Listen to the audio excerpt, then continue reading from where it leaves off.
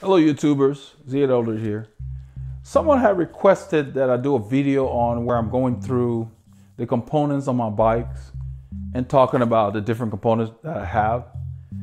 And I put one of the bikes on a stand. I'm going to go ahead and take out the camera so I can take you guys to the bike and kind of do like a tour as I walk through the specifics.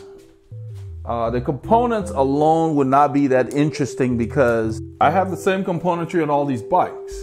Let me back up a little bit. So I've got one of them on the stand. The blue bike is what I'm using for the Rafa challenge right now. So I just put it on the stand today to clean the drivetrain. I'm leaving it unwashed because it's supposed to rain most of the week. So I clean the drivetrain, lubed it, is ready for the ride tomorrow. Well, what I wanted to talk about is I think what would be more interesting is to talk about the sizing on the bikes. This blue bike is a compact frame. It has a sloping top tube. This is a 51.5. So basically with compact frame, you can use a smaller frame. I usually ride anywhere from a 55 to a 57 center to center. From the center of the bottom bracket to the center of where the seat tube meets the top tube. So this bike has Campy Super Record. I ride 175 millimeter cranks. It has, all my bikes have 11 speed because I like to swap wheels. So when I got these bikes, they're about a couple of years old. Over the last 2 years, I gradually got these bikes. This is a custom frame built by Lighthouse Cyclist in Santa Ynez, California.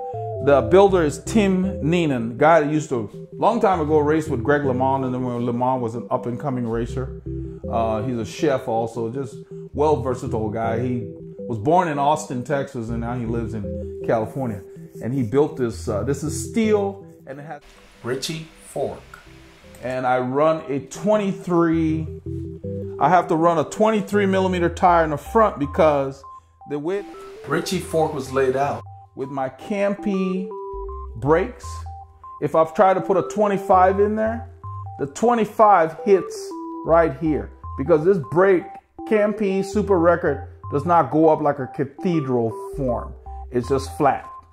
And so NV fork, with the angle of their hole for the brake caliper, it forces me to use a 23. My other bikes, I don't have that problem, which is not a big deal. I always ran 23 in the front. I run a 23 in the front and I run a 25 in the rear on all my bikes. The other two can take 25. This one takes only a 23 in the front because of the NV. The bottle cages are made by a guy.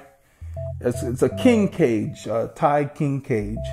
I like the shape of it. It holds the bottles very securely. And it does not dirty or mark the bottles. That's why I really like them.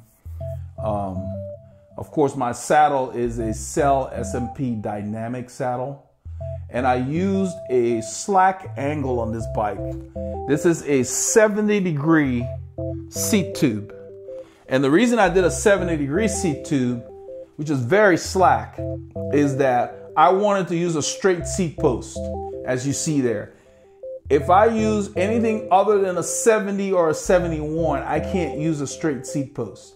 I won't be able to set my saddle far back enough. And I don't like my rails to be all used up. I don't like sitting here on the rails in this weak area here. It's not a good idea.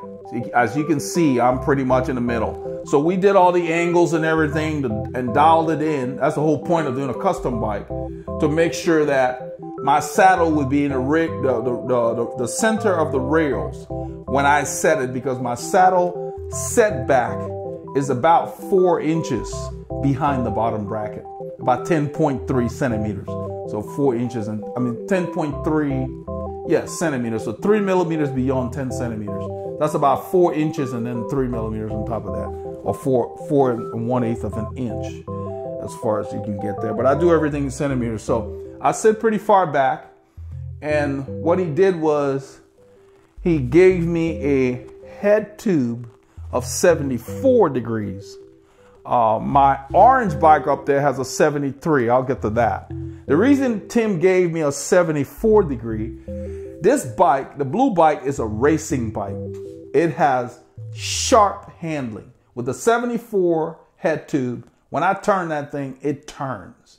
So it's a very aggressive feeling kind of steel bike. And with this light Columbus tubing that he used, they call it the new steel or whatever that means. I mean, I don't know much about the technical lingo. Let me go over here. I think it's called SP, the Columbus Spirit, right there. Columbus Spirit. So these tubes are very, very light. The fully built up bike with my training wheels on there comes right in around 18 pounds thereabout, which is hot. It's, you know, heavier than most bikes, but I tell you what, I can't feel it. What I do feel is the ride. It's very supple, very smooth. It just soaks up everything. And, you know, I used to ride Pinarello and all those other steel frames. So I missed them when I was on my Calfee. I had a Calfee carbon frame. And from there, I went back to steel. I just love the material. So that's personal preference there.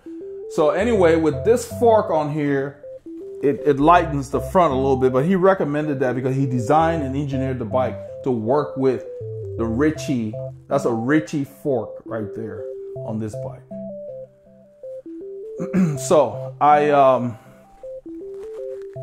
gonna come over here. This bike here, the Colnago, just a classic bike. I've always wanted something like that, and I was fortunate enough to get this bike. And you can see, if you look at that seat post, that's a carbon seat post, but look at the setback on that thing. That's almost probably, I think it was 30 millimeters or something. It's a significant setback because this seat tube here on the Colnago is 72.75. Remember I said the other bike was 70. This bike is 70, my custom bike. And you can see I can use a straight seat post. This, I could not use a straight seat post. I've always had to ride setback seat posts on all these European bikes because 72.75, without that seat post, I wouldn't be able to move my saddle far back enough. And you can see that I use up a little more than the other ones.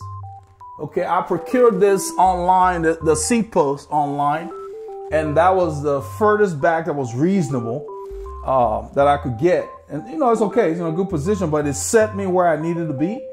To get to the same point in space on all these bikes, because they're so different. That Colnago is a standard conventional bike. It's a straight top tube, it's not sloping. 58 centimeter top tube long. The height of the bike center to center is 57.5. They call it a 60 when you measure to the top, but I don't know why they measure them like that.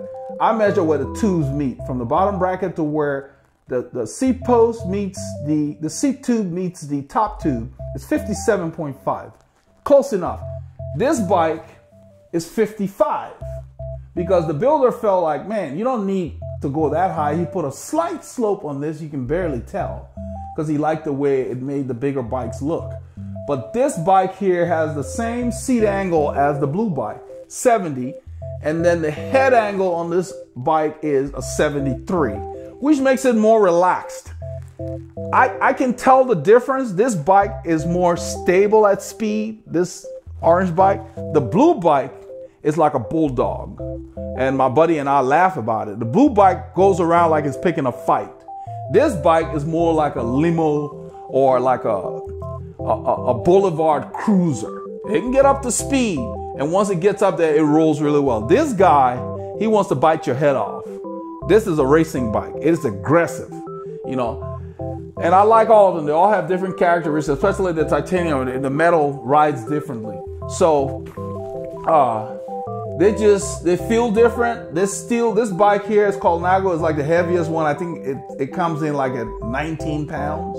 Which they claim the master light was whatever. I didn't do anything special other than just put Campy on there, triple T. It had the fork is steel, so of course that adds more weight. But I like the classic look, and that's perfect. I wouldn't change that fork for anything. You know, so that's one of the days, the bygone days with new materials. So it comes in right at 19 pounds. I can't really tell the difference because those wheels on there are the Zondas and they roll really well. So I don't focus so much on the weight as opposed to the way the bike feels, because weight is not everything. You know, this bike here, I put a 3652 chainring on this, on there, because I needed a bike that would have a smaller ratio for the real steep 8-9% climbs we got out west. And so I put it on this bike. The rest of them have a 3953. That's a 3953. This is a 3652. In the back is 11. I usually run a 1227. This is a Shimano wheel, so it has a 1228. The Shimano cassette works with the Campy chain and Campy drivetrain like no problem. 11, it just works. So Shimano has a 1228. That's on there. And the rest of these, the Campys, I've got 1227. This blue bike, I have a 1225, which gives me an 18 tooth cog in the middle, which is kind of nice to have, you know, and this is a 39. If I'm doing something real steep, I take that bad boy. It's the lightest bike. It weighs in at 16 pounds with those wheels on there. So if I got some lighter wheels, it'd probably come in lighter, but I don't need anything lighter than that. So 16 pounds with my water bottle and everything's probably 17 pounds or whatever. But it definitely feels livelier than my other two, but my steel frames feel more comfortable. So I just wanted to go over that. And if there's anything I missed, I run the same saddles on every bike. When you find a saddle that works for you, you need to stick with it. There is no point in going through the pain all over again. So that's why you see on there. I used a longer stem on that bike because the top tube was shorter. And that's a centimeter longer than this one, the blue one. And this is a centimeter longer than the red one. That one has, I think, a 12, 13, and a 14, something like that. So yeah, so if I had to do the orange bike over again, I might have him make the top tube longer so I can use a shorter stem. But it really doesn't matter. If you look at that bike, you can see if you look at this shot right here, and take a straight line from the bars straight to the skewer, you should be able to go straight. That's how you know you've got things lined up. That's a good little gauge there, just in that shot. There's a straight line from the center of the bars where it meets the stem, straight down to the skewer. So I just wanted to cover that because somebody had requested that, you know, it might be interesting for people to know that. I just wanted to go through. You know, the frames can be different, but your dimensions are the same. And so you're the same rider. So you got to get the frame and the components to be in the same spot. So on that bike, I used a longer stem. It's the same angles. All the stems have minus 17-degree angles. That keeps me level with the ground.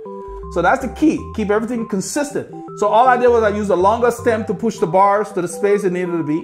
And on this one, I use a slightly shorter stem. And on that one, I use an even shorter stem. So they're all in the same point in space because this top tube was the longest. This was the next longest. That was the shortest.